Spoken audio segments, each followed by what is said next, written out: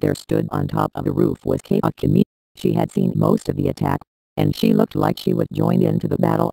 Swinging her two axes. Had the superhuman waited for a second, he would have noticed the teenager's face looking horrified at what happened to Zoe.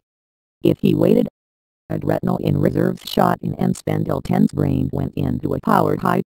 Altogether, there were 12 men trying to hold him down. I threw them all off with ease, into a pile on the ground. I stood up and slowly walked towards the pile of pure evil, with my hedge trimmer at full speed. Those who managed to hang on were grabbed and thrown into T6 the air. As they came down, I sliced them into little pieces with bolt and guts flying everywhere. Those who tried to jump back on me with a hedge trimmer blade to their face. Within half a minute, I had all 12 men, dead and in little pieces, and it served them right.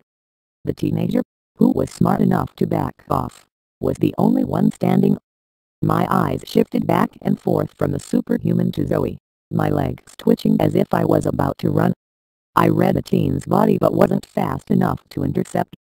The boy dashed forward, grabbed Zoe around the waist, and ran off in the opposite direction. "Damn that fracking racist!" I cried out loud, taking off after them.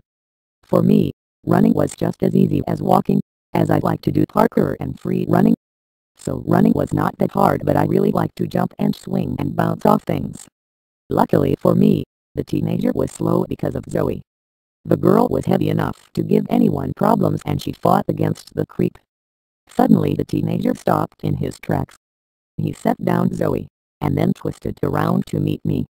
The ass reached into his pocket and pulled out a maripide. I slowed and stopped. The knife wasn't a threat to me.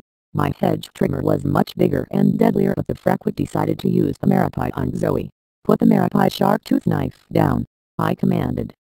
And then for good measure, I added, "Inferior thing." Hackett held Zoe's fleshy arm by the wrist and the girl struggled against him. "He's a superhuman, Ihaka," she yelled. "He's human. That's more than I can say about you. It's just another one of their tricks." "The thing, Ihaka," cried Zoe. "This thing may look human, but it's just another one of their tricks.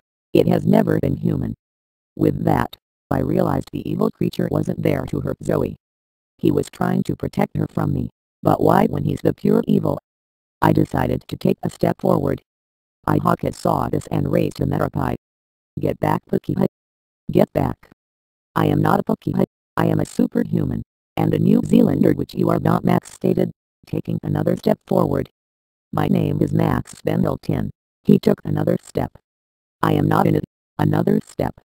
"And if you don't release Zoe from your sweaty grasp, I'm going to be forced to hurt you and kill you with my chakra blade." I took another step.